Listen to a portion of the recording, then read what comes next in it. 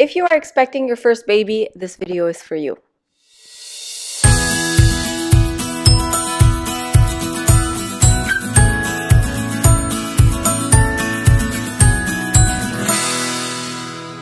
Good girls!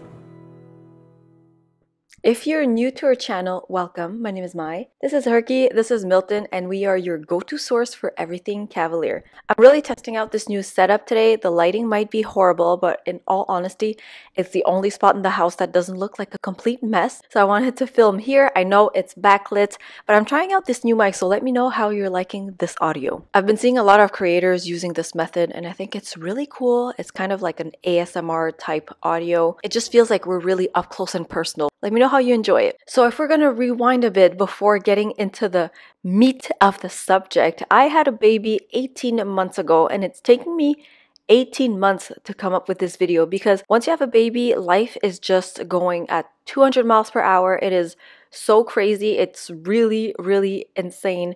It goes insanely fast. It takes up all your time. It is true what they say. You literally don't have time for anything. I've been trying to keep the business afloat as best I can and keep up with the channel with YouTube and Herky the Cavalier. So it's just been a lot. And it's taking me this long to actually sit down and film this video for you. So Herky and Milton are actually excellent dogs, and Cavaliers in general, I think, will be excellent dogs for first-time parents, for first-time dog owners, but they will also be so good with your first baby and with kids in general. They are so patient, they are so calm, so sweet, and they are just incredible with Oasis. I actually feel bad for them because Oasis is so grabby and he's so intense with them.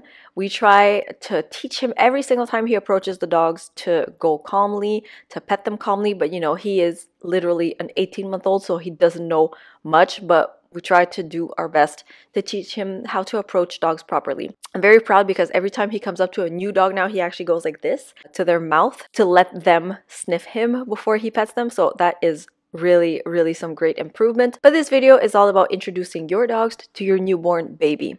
So the whole process is going to start a few months before the baby actually comes. So as soon as you find out you're pregnant and everything is okay, you're out of the first trimester and everything is in the clear, I would suggest spending as much time as possible with your dog and with your baby bump. It might seem like something so abstract because your baby is literally the size of a poppy seed, but the more you stroke your belly, you talk to your belly and your dog, you let your dog sniff, you let your dog lie on your stomach, it's going to get them more accustomed to knowing that there's something coming. I don't know how intuitive Herky and Milton were, but a lot of people say that they know something is coming and that they know you're carrying something. And the more your bump grows, the more the baby grows inside your stomach, the more your dog can become aware that there is actually something in there. Especially when you start feeling kicks and you start feeling movements, you can let your dog know every time that there's something happening. You can let your dog lie on your stomach so they can feel the movement and they can feel the heartbeat even because their hearing is so acute compared to ours. So I would suggest just hanging out on the couch with them as much as possible, like you usually do, even more so than before, and have them feel your stomach. You can stroke your stomach and talk to your stomach and your dog. It'll really create a bond and a sense of pack. Please keep in mind that I'm in no means a dog expert. I'm just sharing my opinion and my experience with you. A few months before the baby comes, you will also probably start shopping for baby items, set up the nursery, and whatever that might be. We did set up the nursery a few months before a baby's arrival. We shopped for big items like the crib, the stroller, and the car seat. And when you enter the house with those items, let your dog discover everything. Let them go in the nursery as you're setting it up. Every time you have new clothes and new toys, new accessories related to the baby, let your dogs explore it. Chances are they're going to want to lie in it, they're going to want to discover it, and that is totally fine. This is their way of getting accustomed to things. I even assembled the crib and I assembled the stroller with Herky and Milton around, and I let Milton in the stroller. She really loved it. You can even go on a walk with the stroller or the car seat to get them accustomed to the fact that there's going to be another giant item on your walks. That is a great way to get them accustomed to it. I didn't take the girls on a stroll with the stroller, but that is a great suggestion. I just let the girls sniff around it and sit in the stroller, but only in the house. Another thing you can do a few months before baby's arrival is hang out with your dogs in the nursery. I remember at the end of my pregnancy, all I wanted to do was sit in the nursing chair, which is the most comfortable chair in the world. I have the Dream Swivel from Pottery Barn. I'm going to link it in the description box below if you're interested, but it is so comfortable. It's not only good for nursing, and now that I'm done nursing, finally, after 18 months, I can't wait for that chair to be somewhere else, maybe in the basement, somewhere else to hang out, because it is so comfortable. It's legit like a big cloud. It swivels, it reclines, it's amazing. And one of the reasons why I love that recliner is because it glides and it's not like an actual rocking chair, because I'm terribly afraid of traditional rocking chairs with dog paws and dog tails. So it was important to me that it's something that glides, which is why I really love that chair. The fabric is also super sturdy and the color is just amazing for any nursery decor. It's very neutral colors and it's very sturdy fabric. Highly suggest you look into that chair if you're on the market for a nursing chair.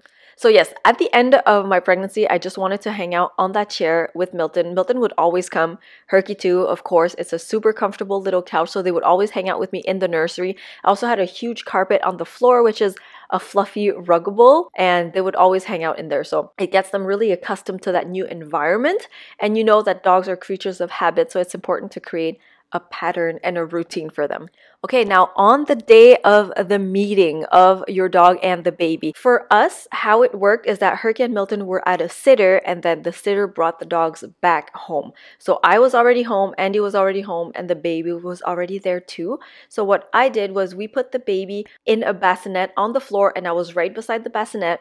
And as soon as Herky and Milton walked into the door, they walked over to the bassinet and to me. They sniffed everything, and I kept petting the baby and saying, baby, baby. And then just to make them feel like this is our baby, it's part of our pack now, and I let Herky and Milton sniff and discover the baby. Another way you can do it is sit and stand holding the baby and let the dog approach you. If you're holding the baby, it kind of lets them know that this is yours. This is now part of the family because you're holding it. So you're letting your dog know that this is now ours. If you're okay with it, the dog will probably lick.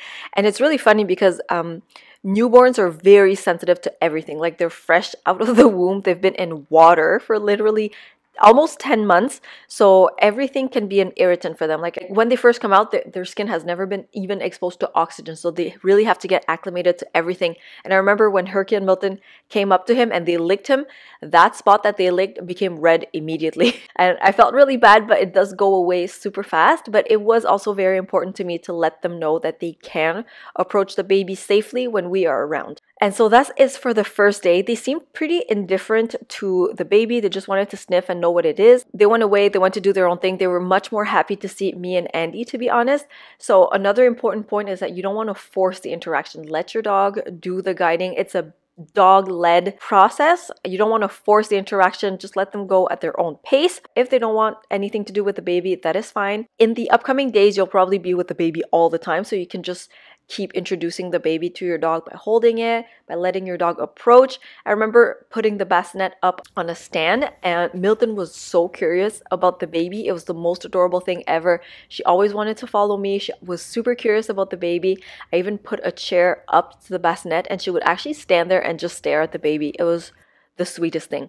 And every time I would nurse the baby afterwards, because let's be honest, you're gonna nurse like 10 times a day, so you're always gonna be with the baby on the nursing chair. And Milton would always come up to us, and Oasis was so tiny at that time that I could actually fit Milton, and then sometimes Herky would go at my feet too. So I don't know if they're just possessive of me, if they're possessive of the baby, if they're just growing accustomed to the new routine, but all in all, I just found it was adorable. And although I did feel like I was spending less time with Herky and Milton because I didn't have as much time to go walk them and to do activities with them, I did feel like we were always together, and we still are always together because they were with me when I was nursing with the baby. We're just all together all the time, 24/7. So it was really sweet, and it really created a bond with all of us. With the overnight situation, Herky and Milton always slept on the bed, so I made sure that they kept sleeping on the bed.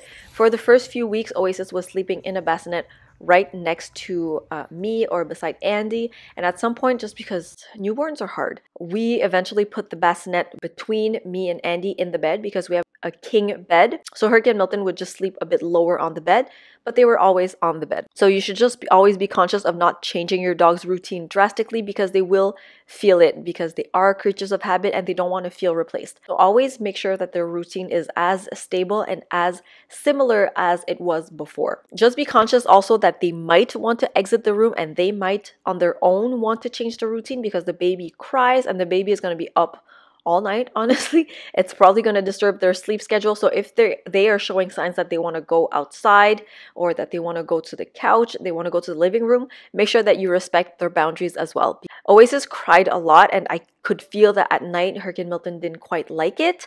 They didn't show me signs that they wanted to exit, but if they wanted to go in another room, I always offered it to them.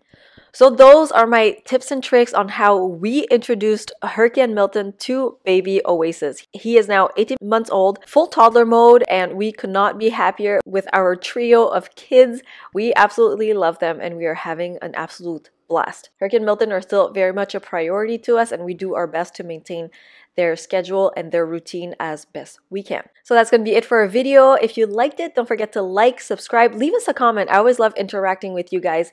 And if you want daily updates, don't forget to follow us on Instagram and on TikTok. And that's going to be it for now. We love you guys and we'll see you soon. Bye.